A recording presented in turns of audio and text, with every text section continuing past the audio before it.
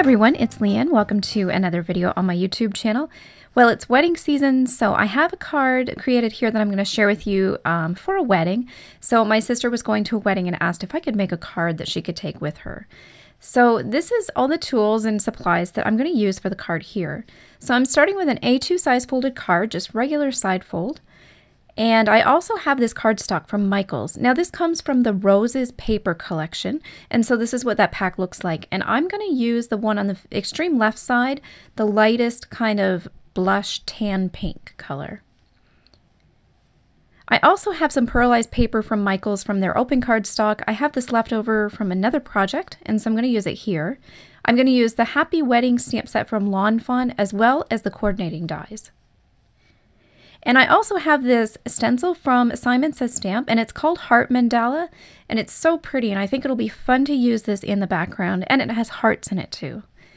I also have some circle templates, and I've picked a couple sizes that I'm going to need for this project.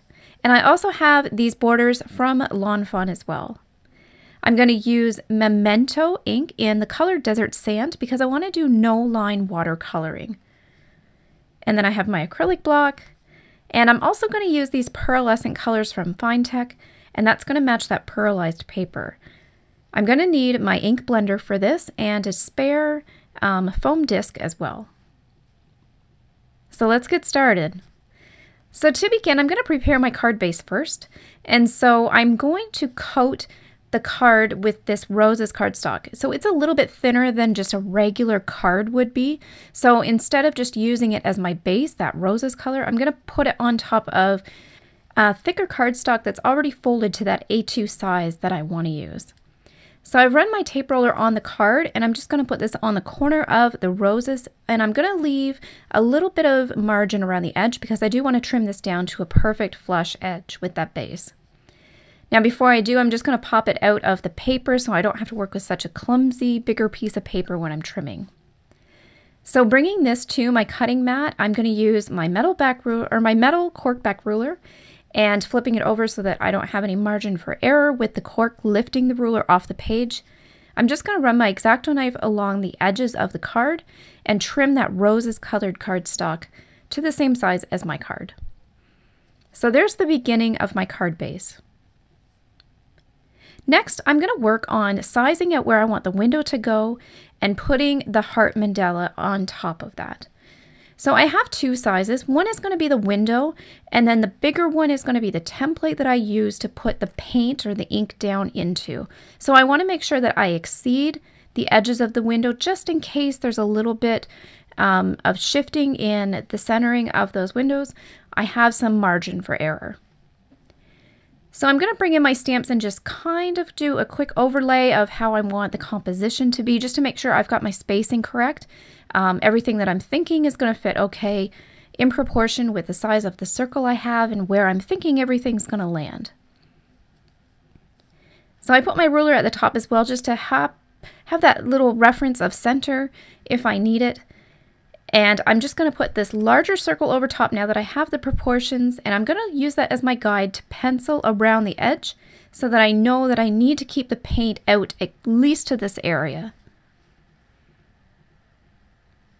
So now I have this ready to put the ink on next. So I'm going to tape this down to my desk with some painter's tape. It's just a low sticky tape, and it'll keep everything in place that I need for this project, for this part.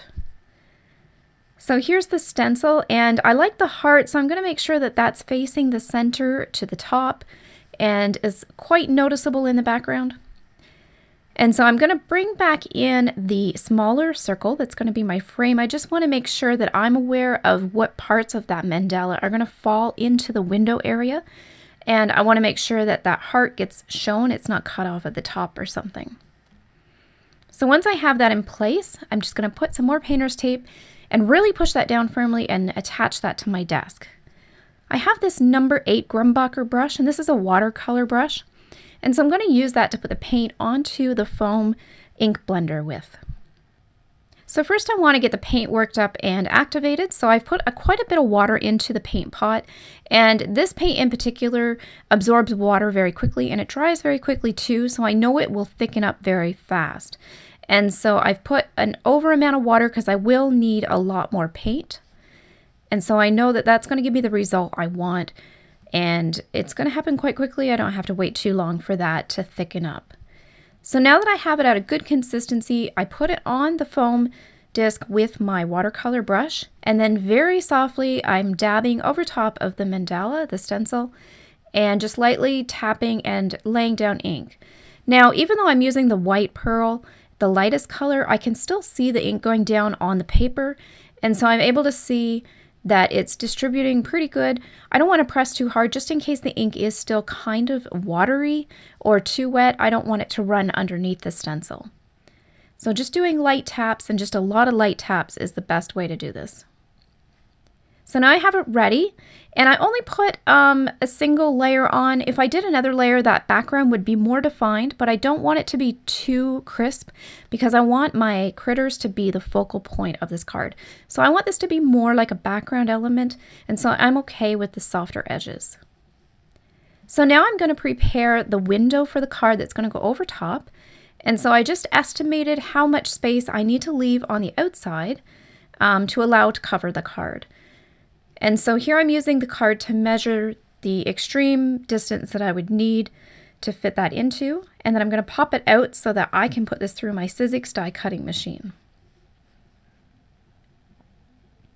So here's a look at that after it's popped out. So I have my window, and so now I need to center this over my artwork. And I have a little trick that I do to get the center, and I'll show you as we go through the process. So I'm going to start with my ruler at the top and just centering the card, even though I didn't really center the paper with the window, so that didn't really help a lot. Unless I put a tick mark or something at the top of the page, that could help me find center. But I did this a different way. So using the pattern stencil, I really made sure that it was equal on both sides with the window showing.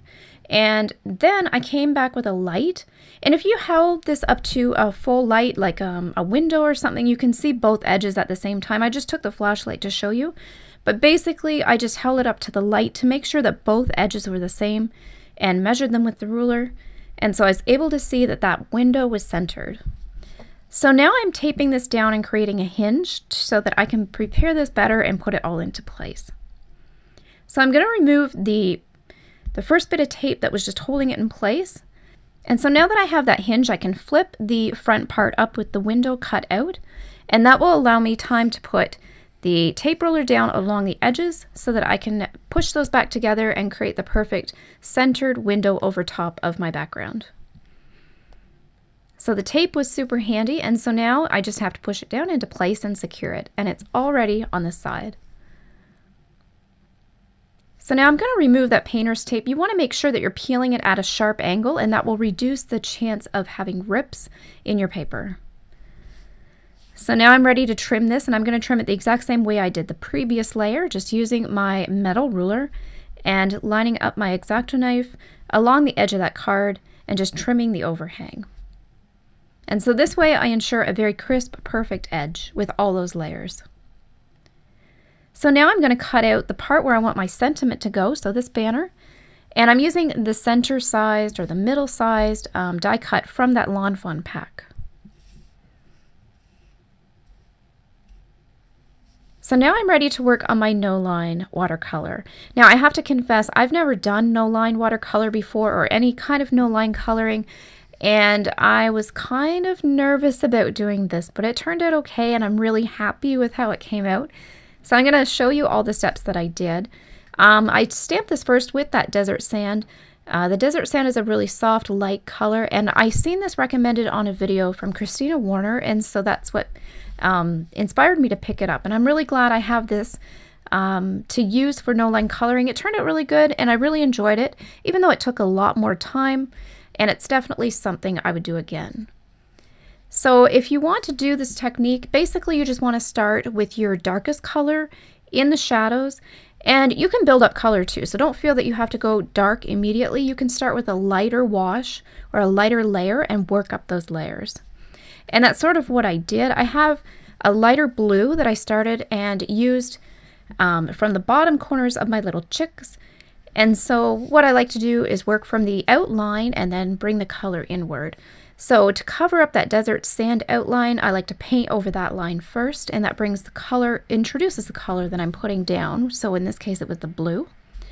And then just pushing the ink up into the space and then filling the rest up with water. So what I like to do is lay down my color with the paint first, and then rinse my brush completely, but making sure it's pretty wet or damp. I like to bring that and just bring that back in and blur the lines of where my ink was left from the last application. So you can see here as well as the same idea. I'm working from the outside in. So my first bit of ink that I'm laying down is on the edges, and I push that into the center, towards the center, and then I come back with a clean brush that has a little bit of water on it, and I just blend out the top edges of the paint. So this bleeds it into the white space. It's kind of like Copic coloring in a way.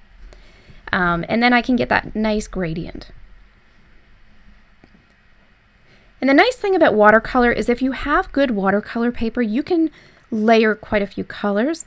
You can get that paper wet and activate it for quite a few layers, and it doesn't rip or tear or ball up if you have very good quality water paper.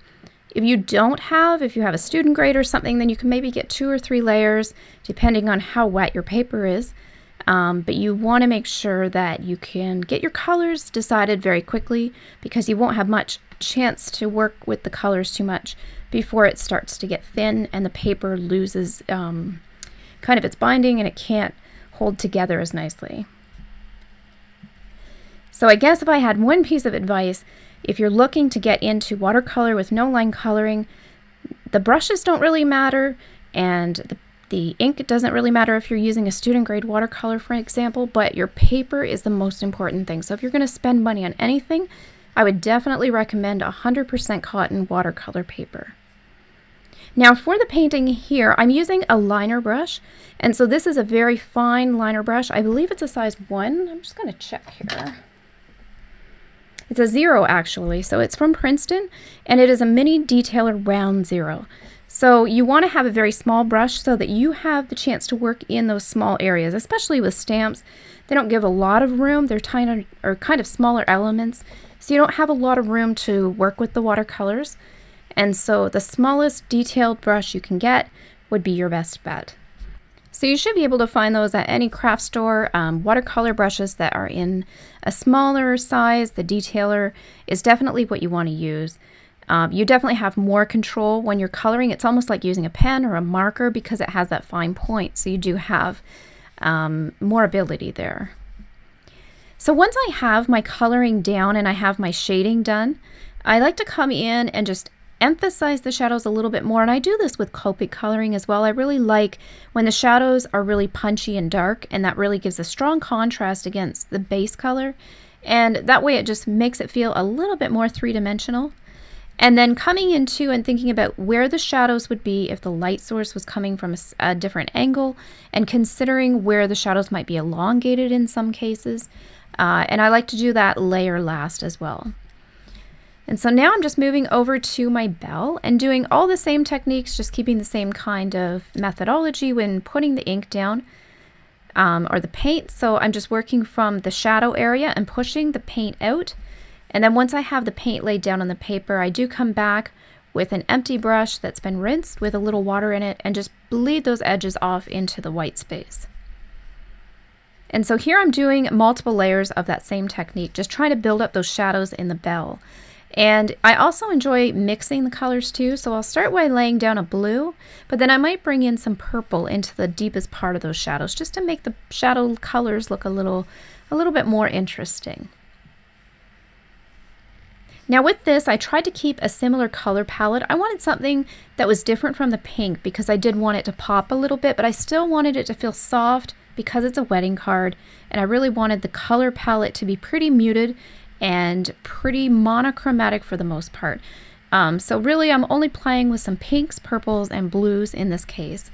And so I found that that really helped. I thought it just looked nice. It was a nice balance, but it still stood out from the background. So using my rose gold pen, I put a few details in the flower on the little chick's hair bow. And now I'm ready to pop these out with my dies. So I'm going to put those down with some Post-it tape, and I'm just trimming this up and running it through my Sizzix Big Kick machine. So here I have them all popped out, and I'm just going to lay them in place. Again, just double checking positioning and getting ready for the next step. Now, because I normally stamp with a black ink, I would normally stamp my sentiment with black, but in this case, I really wanted to keep the colors very muted, and I wanted everything to match, and so I decided to do the same technique for the sentiment. I've come in with the desert sand and stamped that sentiment, and then I'm going to come over with the blue that I used in the chicks and paint over the letters that were stamped. And so I found this was the best result because it kept the colors the same from the artwork, from the critters, and so it helped that card stay balanced. Instead of trying to struggle to find a stamp or an ink pad rather that would match the colors that I chose with the watercolor. And this way, this technique is the same, the application's the same, and the medium is the same, so it does all match really nicely. And if you know me and you've seen other videos, you know I love line work and drawing, so this was actually a very therapeutic moment, and I really enjoyed just tracing over the letters, taking my time, and with that liner brush I was able to get the lines very nice and even and consistent. So now I'm going to put all my elements on with foam tape. My background's pretty flat. I do have to fit this into an envelope, so I didn't want to make it too bulky, but just to give a little bit more emphasis on the focal points, I'm going to put them on foam tape. So first I'm going to start with my cake and just finding the position I want it in. I'm going to use my little chicks too and kind of line them up and eyeball where I want this to go. So I'm going to push that down into place, and then I'm ready for the next item. So I have my little chicks down, and they're my little cake toppers and my bride and groom. And then I'll do the bell next that hangs over the window opening.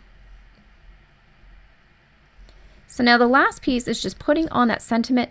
It is pretty thin, that border, that flag, so I do want to make sure that I cover the entire thing with foam tape from end to end, just in case there's any pressure put on any parts of that it doesn't sag in the middle or lift up or curl on one of the ends.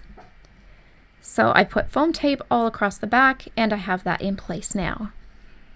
So this is the final card. I'm really excited with how it turned out. It took a little bit of time to do all the coloring, but I just thought the result was so nice, and I loved how soft it was.